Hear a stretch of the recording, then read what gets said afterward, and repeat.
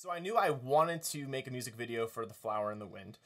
I just really enjoy film and TV and just storytelling in that medium. And so I want to try to release a video with every song or every single that I release. So of course I had to do one for this song. And I was wondering how I'm going to do it. It's very unique, whereas my other songs are more kind of metaphorical and more imagery based. This was pretty straightforward, a story with characters. So I'm thinking, how in the world am I going to do this?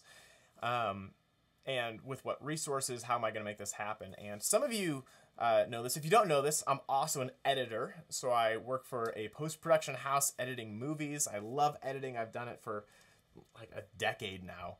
And I'm the one who's edited all my past music videos. So I didn't really have doubts about creating it. It's always, how am I going to do it? So I went to my my boss and good friend Mark David and said, "Hey Mark, do you guys have equipment? Do we have equipment as a post-production house that I can rent out?"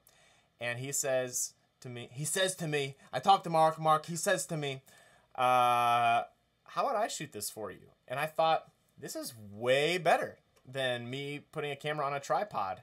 And I don't know if I would have done Christmas lights again. Probably not.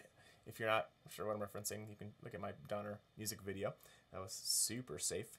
But that was super encouraging to have him want to shoot it with me. And Mark has shot just dozens of feature films, indie films, short films, so he knows what he's doing.